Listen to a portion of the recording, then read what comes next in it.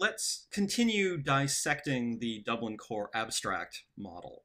This next diagram is the description set model, and let's start with the described resource. The described resource is obviously the thing that you are describing, right? The object of the metadata record. So the described resource is described with a description, cleverly enough.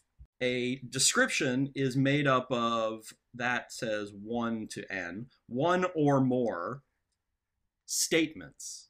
A statement is what we've been talking about all along here. It is a statement that you make about the described resource, about a thing, right? It's the element value pair, the thing that you say about the resource.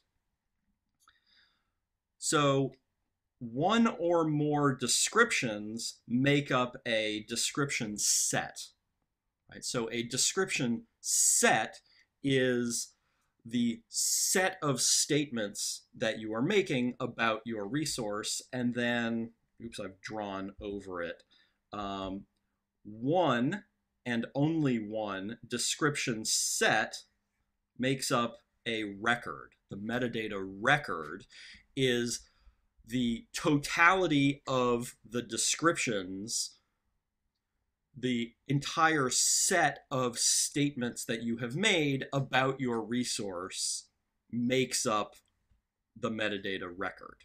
A single statement has one property and one value. And so we're back to element value pairs, although in this diagram it's called property instead of element, but it's essentially the same thing. Element value pairs make up a statement.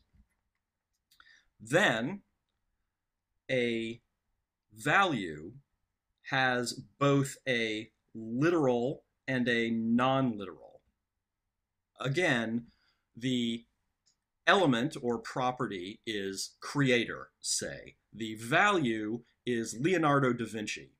And then Leonardo da Vinci is two things. It is the name Leonardo da Vinci and the person, right? So there's two things. There's the actual person and the name that represents that person.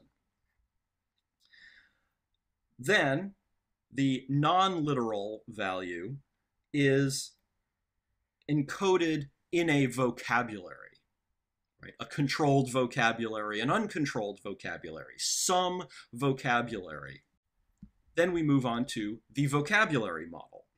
A vocabulary is made up of one or more terms. A controlled vocabulary, or even an uncontrolled vocabulary, like any language, is a set of terms. Each term is encoded in either a syntax or a vocabulary encoding scheme, some way in which those terms are defined. Now, that definition usually happens for metadata schemas in RDF, which is the Resource Description Framework, which is written in XML. We're going to leave that for the next unit. And I realize that leaves a loose end here, but I want to keep this unit focused on Dublin Core, so we're going to put that off for the moment. So we have three diagrams here, three diagrams for the abstract model. And I haven't dissected each one exhaustively, and that's simply because I don't think it's necessary for our purposes here. What is the important point here is this. This first diagram, the one that we looked at in the previous video, shows us how resources are described, right? A resource is described using a property value pair. The second diagram, this one, shows us that description is encoded in a vocabulary.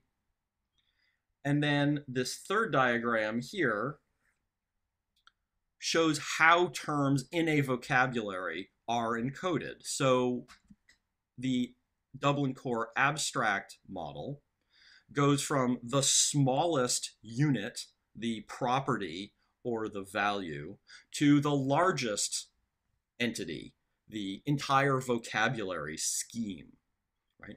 And what we see is the relationships between these different entities. Now, this is as I said, a high-level model of the entities that exist in the universe of metadata, right? The Dublin core is built on this model, but as I said earlier, the point of this abstract model is that any metadata scheme can be built on this abstract model. These models are a way of establishing basic ontological categories, right? What things exist in the universe, because once you've agreed on what things exist and the relationships between those things, it becomes easier to exchange data between different systems and different metadata schemas.